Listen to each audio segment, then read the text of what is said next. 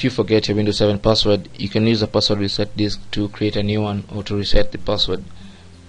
It's recommended that you create a password reset disk as soon as you create your Windows password so that you can avoid losing access to your files and information. To create a password reset disk, you'll need a removable disk, whether it's a CD or DVD or a USB flash drive. So for this video tutorial, I'll be using a flash drive to create our password reset disk for Windows 7. So the first thing you need to do is insert the USB flash drive or whatever removable media you have into your PC.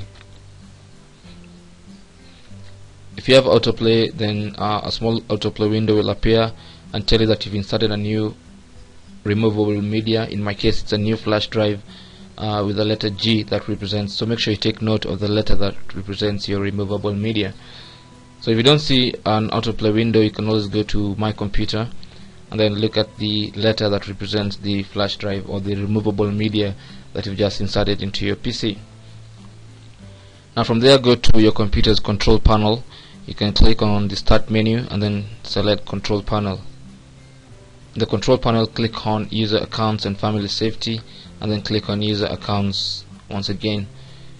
Now while you're here, on the left hand side pane, there's a link that says Create a Password Reset Disk. So that's what you need to click on, and then it should open our Password Reset Disk wizard.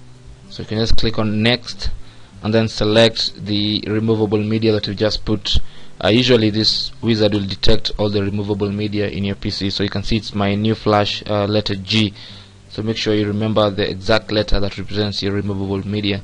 So once that is selected, if you cannot see it there, use this drop down arrow to select the removable media you want to use to create a password reset disk and click on Next. For security reasons, this wizard will ask you to enter your current user account password, which you need to enter in this text field, and click on Next. And as soon as it finishes creating the password reset disk, it will tell you 100% complete. Click on Next. You should see a message that you've successfully created a password reset disk for this user account. Click on Finish and then you can now eject your removable media. You can just click Eject and then you can pull it out of your PC. So that's how you can create a password reset disk using a USB flash drive. Now you need to keep this USB flash drive in a safe place so that anytime you forget your password, you can use it to reset your Windows 7 password.